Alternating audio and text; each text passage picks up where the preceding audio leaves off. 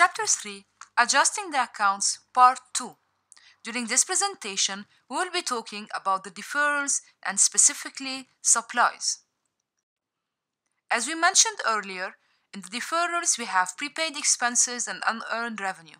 In the prepaid expenses, we have prepaid expenses, supplies, and depreciation.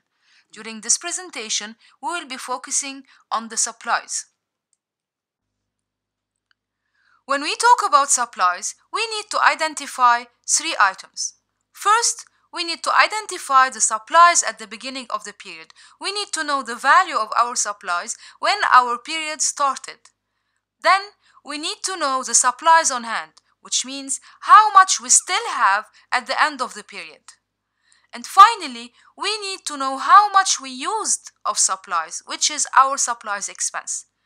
For us to prepare adjusting entries for supplies, we need to determine our supplies expense, which are equal to supplies at the beginning of the period minus supplies on hand. Let's take an example. This is the box of our supplies. Let's say on January 1, we had $3,000. This means that the supplies at the beginning of the period were equal to $3,000.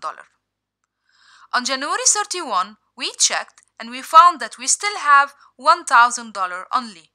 So supplies on hand is equal to $1,000. For us to prepare adjusting entries, we need to know the supplies expense, which is the difference between what we had and what we still have. So the supplies expense is equal to the supplies at the beginning of the period minus supplies on hand, which means supplies expense is equal to 3,000 minus 1,000. So our supplies expense are equal to $2,000. Let's take an example about supplies. On January 1, I bought supplies for worth $2,000. Back then, I did the journal entry, which is debit supplies for $2,000 and credit cash for $2,000. At the end of my accounting period, I checked my supplies and I found that I have supplies worth $500 on hand, which means there is a difference between what I had and what I still have now. This difference is the supplies expense. How am I going to know how much is the value of my supplies expense? I will use this formula. Supplies expense is equal to supplies at the beginning of the period minus supplies at the end of the period.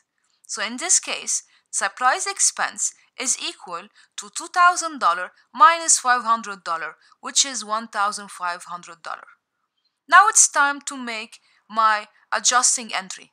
So I'll start with the date, December 31, and I'll debit my supplies expense by $1,500 and credit my supplies by $1,500. Let's take another example from your books on page 60. Given the following information for the X company, on January 1, 2015, the company's supplies balance was $7,000. On January 10, 2015, the company purchased supplies and paid $14,000 cash. On January 31, 2015, supplies on hand amounted to $6,000. Journalize the necessary adjusting entries at January 31, 2015, given that the X company prepares its financial statement monthly. Let's begin by conceptualizing our given. On January 1, we had supplies worth $7,000. On January 10, we bought extra supplies for $14,000. So total supplies during January is equal to $21,000. On January 31, while I wanted to adjust my entries, I checked my supplies and I found that I have $6,000 worth of supplies on hand. So the difference between what I had and what I still have is going to be my supplies expense. So in this case, my supplies expense is equal to $21,000 minus $6,000, which is equal to $15,000. Now I'll have to prepare my adjusting entry. I start with the date, January 31. I'll debit my supplies expense for $15,000 and I'll credit my supplies for $15,000.